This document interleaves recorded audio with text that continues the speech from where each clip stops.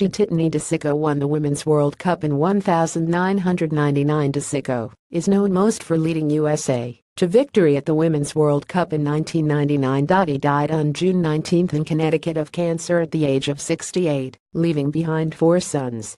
But that didn't stop William Hill including him in their market on who would be the next England boss. It comes just days after Paddy Power included Ugo Ehiogu in the betting for the Birmingham job.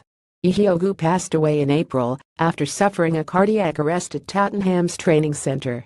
England are looking for a new manager following the sacking of Sampson for inappropriate and unacceptable behavior before he got the job.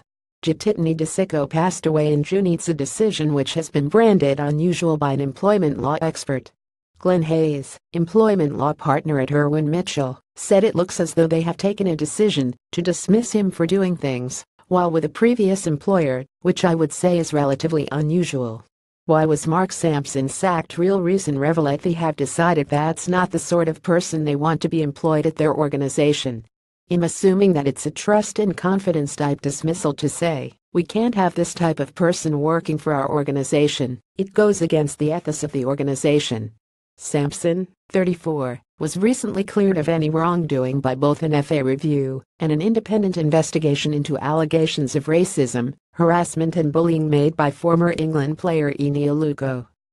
Mark Sampson was sacked as England boss on Wednesday. However, in announcing his departure from the job he began in December 2013, the FA cited the findings of an investigation into allegations made prior to his appointment, although details are yet to be disclosed.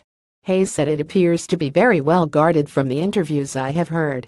They have said, we expect a higher level of behavior at the FA, which is fine, but it seems to me to be odd if you are dismissing somebody for past behavior while they are not in your organization. Hayes added that having worked for the FA for more than 2 years, Sampson could pursue a claim for unfair dismissal on the grounds either that the alleged misconduct preceded his employment, or that the accusations could not reasonably be cited as the cause of an irretrievable breakdown in the relationship between the two parties.